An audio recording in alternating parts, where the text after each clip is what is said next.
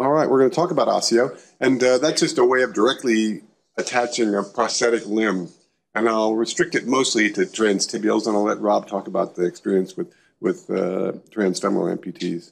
So just to go through it quickly to bring everybody up to speed, it's a procedure that directly skeletally attaches an endoprosthetic limb using a titanium implant, and you put it in much like a total hip, a press fit total hip. And it ingrows over 6 weeks. And it used to be that we did this in a two-stage procedure. When it was originally introduced by the Swedes, it was a two-stage procedure. Since about 2014, we've largely gone to doing one-stage procedure so that it's all done at once. And it seems to improve things overall and is a better way to do it. So you get this structural and functional connection. And it's much like a Wagner total hip stem. So it's porous coated, and it's meant to load, in this instance, on the distal end. It's just put in reverse and then protrudes out through the skin through a stoma. So over the years, it's gradually evolved and developed, and the German implant was this ILP, which then has since evolved into what's now called the OPL, which is what we use most of the time, and that is basically the Wagner stem upside down.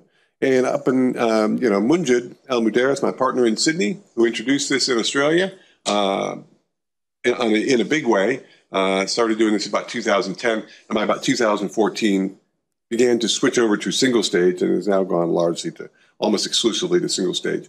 So overall in the world now, it's over 1,000 cases now. This is a bit outdated, and we've done about 700 almost in Australia. And of those, over 150 are transtibials. So it is becoming much more popular. For a long time, we didn't really see the reason to do it in the transtibia, the below-knee amputees, because historically you're taught that they do so well with a socket. But in fact, they do better, and they are happier with osseointegration. So it's becoming very popular with them as well. Main cause, although most amputees, about 80% of amputees are dysvascular and diabetic, most of the ones that we do for osteo are trauma patients. And this is a woman transfemoral, but it gives you this direct bone loading and restores the alignment of the limb much better. And so you're loading the proximal femur or the tibia in the case of the transtibials. And this was one of the very first ones that Munjid had done, and I know that Rob's going to look and see how far up it's seated, and but not all of them are seated so deep. I had a look last night, Rob, and they're not all that deeply seated. The ones that you've done are pretty standard. So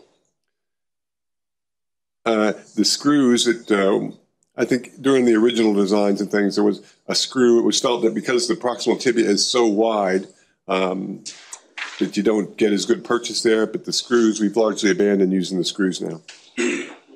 The implants have gradually changed over time. Lots of them are custom. We found that 3D printed ones actually were not as good, and they're not durable enough, and there was a few fractures of those, so we moved away from 3D printed ones and instead have gone back to forged titanium. We have moved recently towards using a pyramidal shape or a triangular cross-section, because the portion of the proximal tibia there is largely triangular in shape, and so this gives you some inherent rotational stability. And you'll see there's a little bit of bone graft that's put in back up at the top there to just give it some something solid to rest upon and things, but that's the normal sort of appearance, and we've moved away from putting any kind of cables on them. We don't wrap up the fibula into it anymore as we used to. A lot of these things became associated with infections down the line. So it's much easier for them to take on and off. And for the transfemorals, it's a really easy sell. It's really, very apparent that they are much better functionally. It gives them back their life in the sense of many of them, the transfemorals, move from being either wheelchair bound or limited mobility or homebound to becoming back active in the community and things. The transtibials, though, when you speak to them, they feel like it hasn't given them their life back, it's given them their leg back, and basically it becomes a normal leg for them. They find it essentially restores that limb. So this is a little bit of data that we put together. This was almost a year old now, the data. So this was based on about 23 implants, and in 21 patients. And this was the ones that had had adequate follow-up and things. So a minimum of a 2-year follow-up for this study. But when we looked at QTFA, which doesn't really apply because this is a patient-reported outcome score for it's the quality of life in transfemoral amputees, so it doesn't strictly apply, and we need to develop one for the transtibial amputee. There just isn't a score for them. SF36, 6-minute walk test, timed up and go. So if we look at this QTFA, and when you go to an osteo meeting, someone has to raise their hand and say, oh, it's a QTFA. How can you apply it to tibia? There isn't any outcome measure for a transtibial, so we'll develop that. But they are substantially better. They are a lot better in terms of their own patient-reported outcome measure. They are dramatically better. And the SF36 is also significantly better, and you need a minimum of 10 points to be a clinically important difference, a minimal clinically important difference, which they do satisfy. So 6-minute walk test, you walk, a normal person walks about 1 meter per second. So in 6 minutes, you should be expected to walk 360 meters. So it restores these people to normal, which was less dramatic. When we looked in the transfemorals, they went from 280 to 420. So they increased over 50, right on 50%. And this was not quite as dramatic an improvement, but that's because a number of these are elderly patients. These are very elderly, some of them dysvascular and diabetics and things. So they aren't as active for other reasons. Timed up and go really didn't change much. We do have a classification of infection sort of a scheme, and few of these become infected. And I know that that's what everybody's concerned about is they'll get infected, they'll get loose, and then when you revise them, they'll lose bone stock and end up as an above-knee amputee. And while that has happened in one patient, it was because they had a very, very, very short proximal tibia to begin with and probably should have just had an above-knee amputation with osseointegration beforehand. We did try a number of patients. There's about 7, I think, that had total knees. They had very short proximal tibial segments with arthritis in their knee. And again, instead of converting them to an above-knee amputee and then doing osseointegration, which probably was the better strategy, it was attempted to do a total knee replacement and combine it with osseo sticking out through their skin, which ended up being a bad strategy. Surprisingly, you can do that in the hip, and there's at least 14 total hips we have that are attached to an osseo that then protrudes out through the skin. And it's a successful strategy in the hip, but for the knee, we don't do that. So in this series, patients, one's been removed for aseptic loosening, 2 elective soft tissue refashionings, and no other significant complications. So our observations based on what we have seen so far, short tibias don't do as well, surprisingly. Of course, they don't.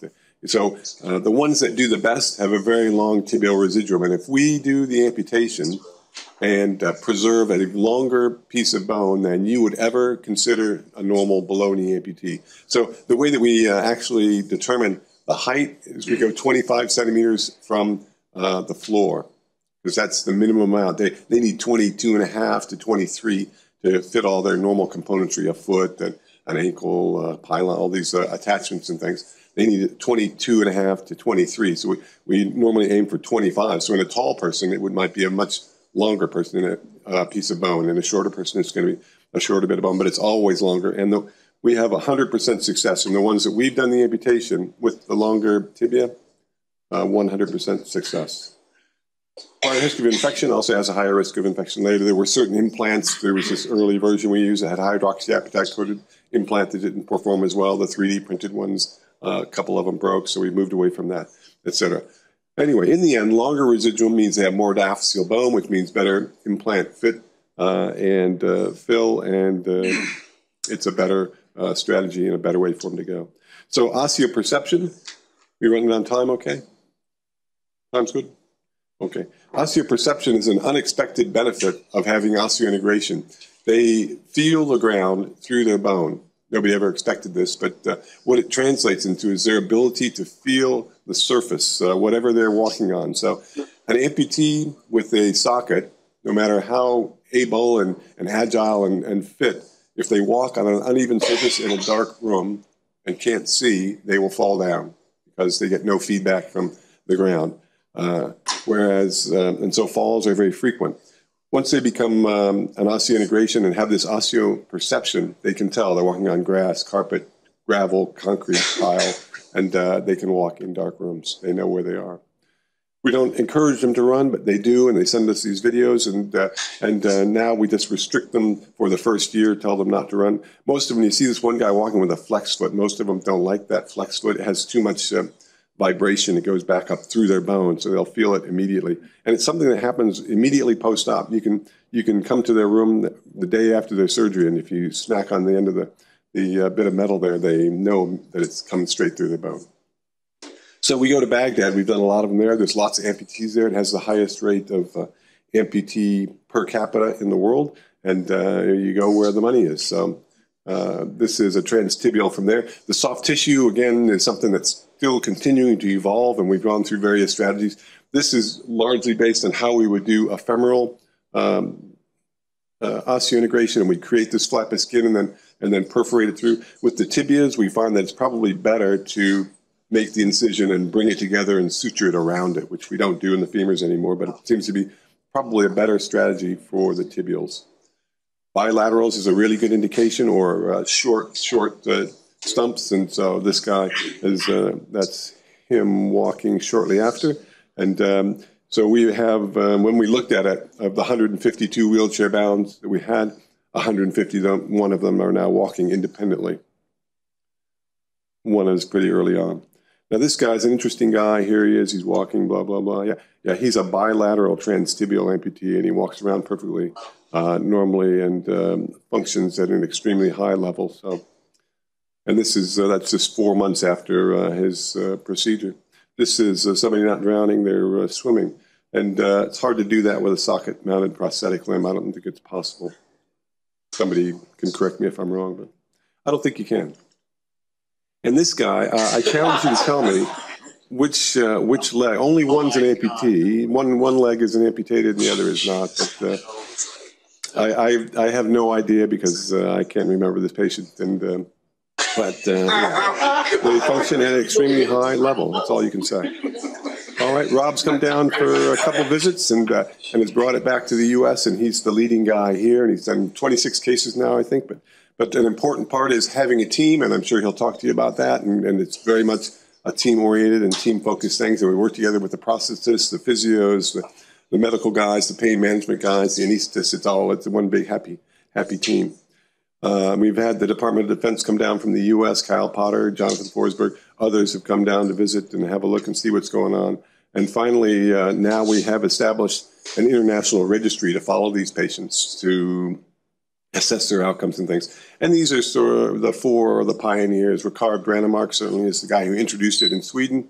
Horst Aschoff has then picked it up from him in Germany and tried some other different things with the implant that were unsuccessful. Munjid had gone to Germany to as a fellow there and studied with Horst for a while before he came back to Australia. And Jan-Paul Frohlke leads the Dutch team that has come and gone. I think that they ran into some other problems there with their local officials and some other things that had some things going on. But again, these are four of the people that globally have taken it on in a big way. And the registry, I think, will go a long way towards making this become more and more of a standard kind of procedure. And again, this is the sort of thing you do. I'm not sure that I would have much success getting across there with two good legs. So I'm sure, I believe she did get to the other side. All right. Thanks very much. It's become sort of a number of global teams that are all involved. Thank you.